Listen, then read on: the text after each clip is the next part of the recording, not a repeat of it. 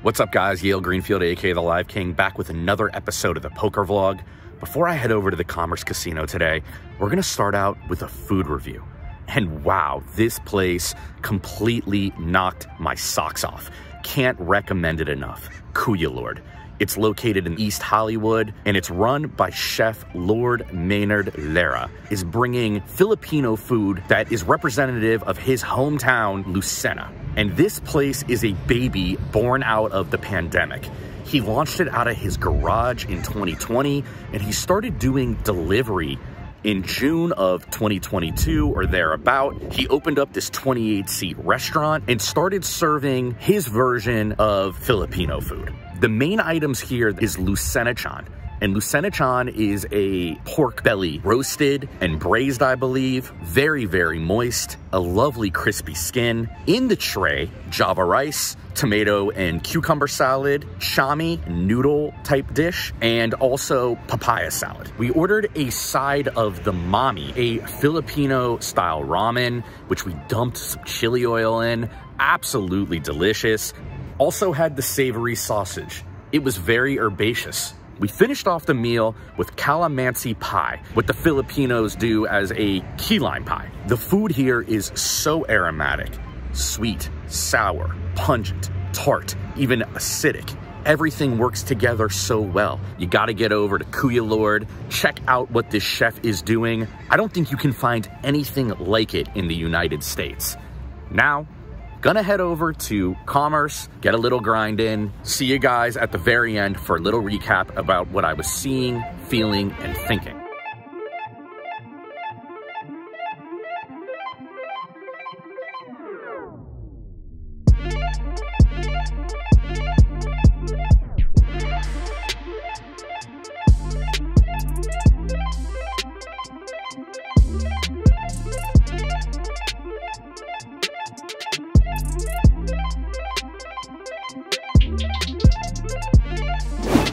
Today, we're coming at you from Commerce Casino, the most wild and crazy place to play in all of Los Angeles.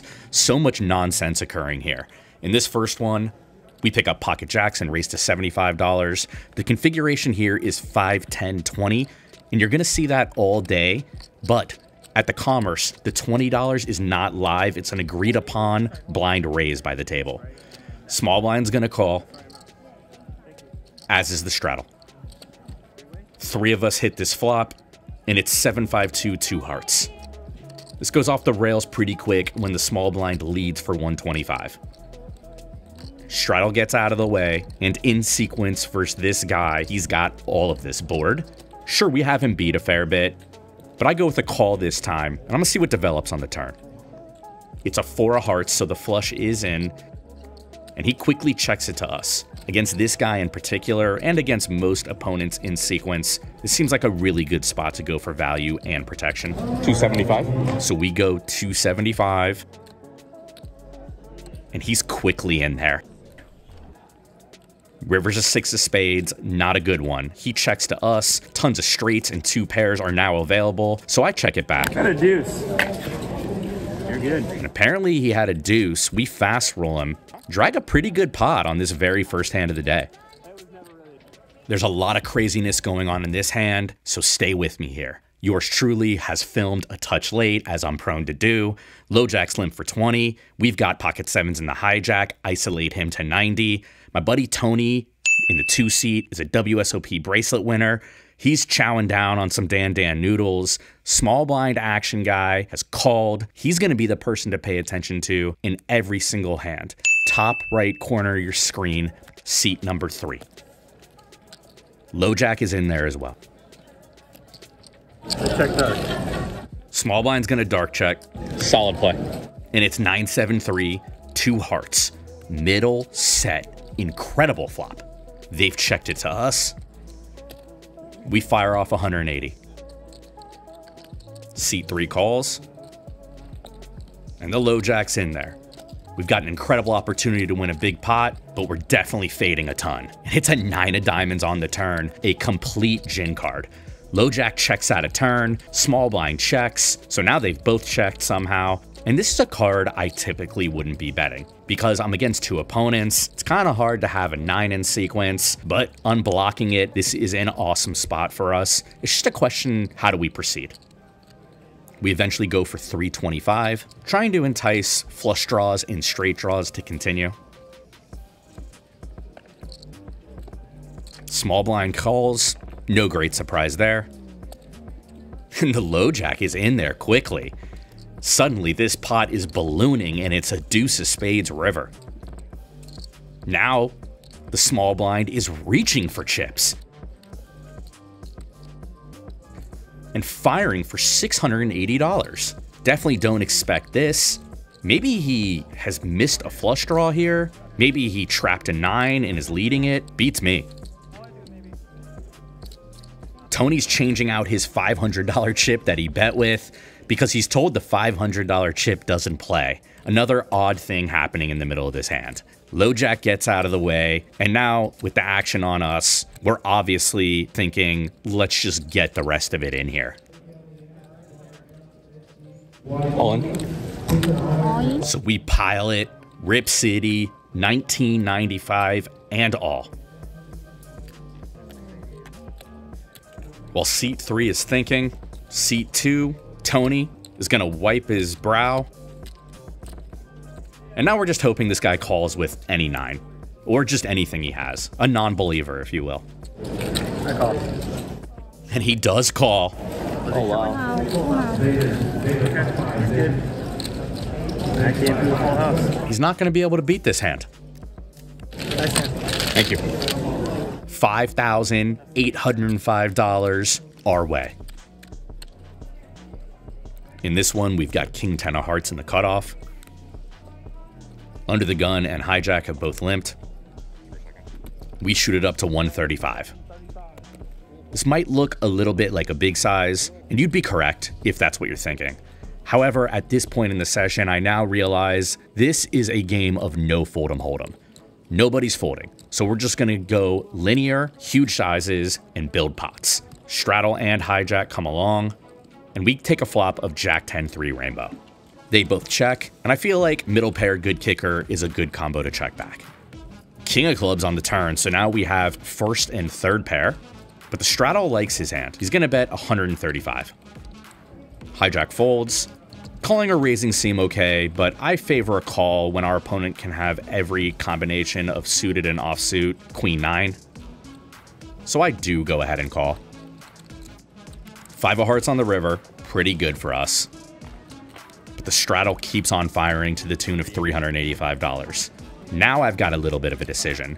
Typically, I wouldn't see this as a raising candidate, but against this guy specifically, it very well may be. All right, no raise. I have a pretty good hand. Got a 10. No good. I decide to just call. He verbalizes 10, so kind of a merged hand or a bluff. And I think this was probably an error on my part, but we do drag in another pot here. In this one, middle position's raised to 60. The hijack action guy's called, small blind's called, and we've called ace 9 of hearts in the big blind. 4 of us hit this flop, and it's ace jack 4 with 2 clubs. Small blind checks, we quickly check. Preflop razor checks, and the action guy checks behind quickly. 8 of hearts on the turn. Small blind checks, and so do we. Now the preflop razor's reaching for a bet of 125. Hijack hates folding, so he calls. Small blind quickly calls. And now maybe we have a little bit of a decision here. We probably have the best hand at a pretty good frequency, but it's not super strong, so I just call. Looking for a clean river, and we get the exact opposite on this 8 of clubs. Small blind checks. We check. Preflop razor checks after some thought. And now the hijack action guy quickly firing 280. Small blind lets it go. And with this hand against this guy, I just feel we've got no choice. It's price taking time. Preflop razor folds finally. 10 high, you win. And our man announces 10 high. So maybe it was something like 10-9 specifically for a busted straight draw. And we drag ourselves a nice little pot here. In this one, low jack's limped, the button's limped, and we've made it $155 out of position from the small blind with pocket nines. The action guy calls from the low jack, of course. And the button, who's joined us in nearly every hand, is in there as well. Flop is 7-3-2 rainbow, pretty solid for pocket nines, and you'll see my cards begin to vibrate. That's because the guy to my left, who is a super, super nice guy, has been banging his chips on the table the entire day. And I'm just trying to hold onto my camera for dear life so I can show you guys this sweet action vlog. We eventually bet 275 after grabbing a hold of our camera, and the low jack raises us to 600. Button's taking his time and eventually folds. So with the action back on us, kind of a weird spot. It's certainly not a size that I ever want to fold to. 3-betting seems like a bit of an overplay. It's going to be really hard to improve our hand unless we hit a 9 and only a 9, but I got a call. Queen of hearts on the turn, and I quickly check it over to one of the biggest action guys I've ever played with in my life. And he checks it back, which is a sight I like to see. 10 of diamonds on the river, and against him, I think block betting could be a dangerous option. He might just go completely ham on us. Thus, I go for the check. And look at him, top right corner of your screen, instantly puts out a bet of 700, and I waste no time calling. Oh, fuck, I missed. And he shows us the KThh. Tried a little flop raise with 2 overs, slowed down on the turn for some reason, and we pick him off on the river. This has been the most chaotic filming session of my 28 vlog career. I simply cannot hold on to my camera because the guy to my left keeps shaking the table, shaking my camera. I'm just holding on to it for dear life. So I gotta apologize again for being late. But what's happened here is we've opened a 90 and picked up 3 calls from the hijack, big blind, and straddle. Flops jack 7-2, rainbow. We have a backdoor flush draw and an overcard. 2 checks to us, we check, and so does the hijack. Turns a 5 of hearts, bringing us the nut flush draw. And now the action guy fires 175 into the field. Straddle folds. We call, looking to hit a heart. And the hijack's out of the way. Heads up to the river. And it's a 7 of spades brick. Action guy fires again, this time for 375. And for the first time today, I finally fold to this guy. In this one, it's going to be a $25 bomb pot with 6 players total. That means everybody antes pre-flop, no pre-flop raising allowed outside of that, and then it's normal poker once the flop begins. We've got King Jack off on the button, and the flop comes King 4-3 rainbow. Check. Check. Check it. Good. Everybody checks, and before I'm able to act on my hand, the dealer prematurely burns and turns. So this is a bit of a problem, but it's overcomeable. I'm still going to be able to act on the flop and bet $50. The turn card will go back into the deck, it will get shuffled in, and have an opportunity to possibly come back on the river, along with any other remaining card in the deck. Small blind's going to call my 50, and so is middle position.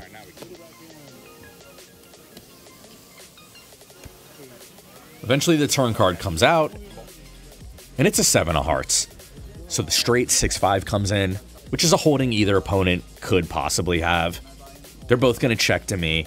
And against a lot of opponents, I would probably check here. But against these guys, I like going for value. And I size up. I go 250 into 300. Small blind folds.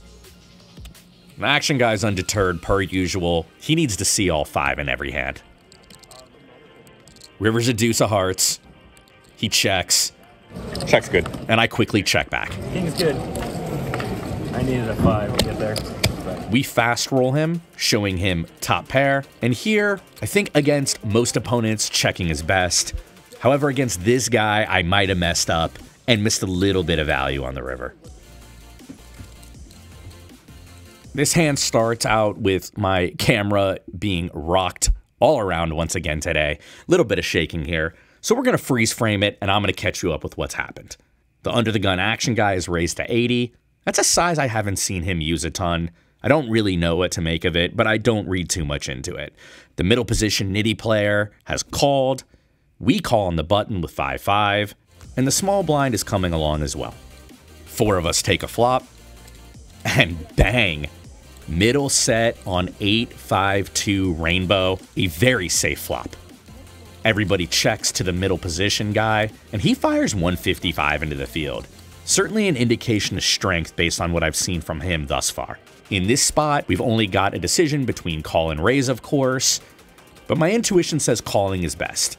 And here's why. I want to keep the action guy in, hoping that he peels flop and hits something on the turn, where he can continue and we can get value from him going forward.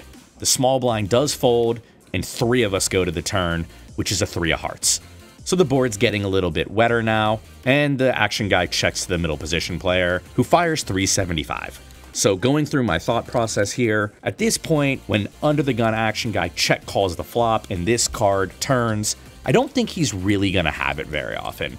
I think his check call range consists mostly of many over cards that don't hit the turn. I think if he had cards surrounding the 8-5 deuce flop, such as straight draws, that he probably would have stayed on the betting lead himself. However, he checked on the flop, making me think he just kind of has 2 random cards, maybe with a backdoor flush draw most of the time. So now I've got my eyes set on stacking the middle position player, who I think is strong here. I make it 1100 to go. Now, I don't know if this is good. There's definitely some merit in continuing to trap and try to keep the action guy in the hand further. But look at this. Surprise, surprise to me, the action guy moves all in for $6,295. The middle position player instantly folds, and now I'm in a serious conundrum. This guy is absolutely crazy. Tons of stabbing, lots of small bets, all different kinds of shit all over the board. It's really hard to say what he's ever doing in a hand.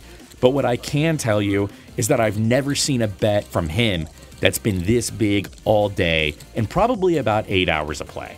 We've got pocket 5s, which gives us a set. Folding seems almost ludicrous, but he has bet over 300 big blinds just on the turn alone. Pocket 8s would probably be an insta-call, I think, but pocket 5s is almost the same thing because I don't think 8s really make a ton of sense. What I do think is that this type of bet from this guy is just the lock nut. What you got? What you got? 7 deuce? I can beat that. Okay. Show me, no, don't show me shit. I don't think I can call. Nice hand. You're gonna give it up that easily? What animal are you? I think so. What animal? It's over $5,000 back to me. Yeah. Good bluff if you're bluffing. Yeah, it's a great bluff. It's a great bluff. And I find the fold, and wow, he actually shows us what he has. 6 of spades, 4 of clubs. That's a turn gut shot for the nut straight. Pretty good fold if I do say so myself, in an absolutely gross spot. Nice hand, Brian. Well, that was really something else. Really an all-time special session. Not in terms of money won and lost, but the guy who I tangled with in every single hand played, I swear I saw him fold 3 times in like 9 hours. I'm not even kidding. Just complete craziness. And he wasn't shy about it. Like, he didn't really care. He's like, yeah, I'm here to play. I'm a donkey, I'm a fish, whatever. Like, okay, well, we're here to play. I saw him yo-yo his stack from a couple thousand. I saw it go to 6. Then I saw it go back down to like as low as 2K. And then he got it up to 10K. And then he ran it back down to 6K. And it was just like, it was fucking crazy. Like, I don't know. It was just really crazy. Like, even by like the best games that I've ever sat anywhere, like this guy was just a complete all-timer in terms of the amount of action he gave. The other thing about when you're in a game like that, I think you just pray. Like, you just throw your hands up. It's a card catching contest. There isn't a lot of pure poker or pure poker strategy being played in that type of setting. There was the one hand that I had, which was strategically interesting, when I chose to flat the set of 5s on the button, trying to keep the action guy in, and you saw, you know, it bit me bad. And then the turn raise, when a couple different straight draws come in, I'm gonna review that one with my friends because they know better than me. But yeah, otherwise, I mean, hey, hard to complain. That's a top tier game. That's a game where you're not looking to get better, but you're just looking to make as much money as humanly possible. And make cash we did. So results of the night. Looking at my sheet here, because I don't carry my money. I was in for $1,800. I was out for $65.63. That's a good profit considering I lost a monster at the end of the night. I want to thank you guys so much for watching as always. My producer and I really appreciate it. We're going to continue to push out these vlogs from Los Angeles. More action coming your way. I'm going to keep commentating on Live at the Bike on Fridays. Come check that out if you want.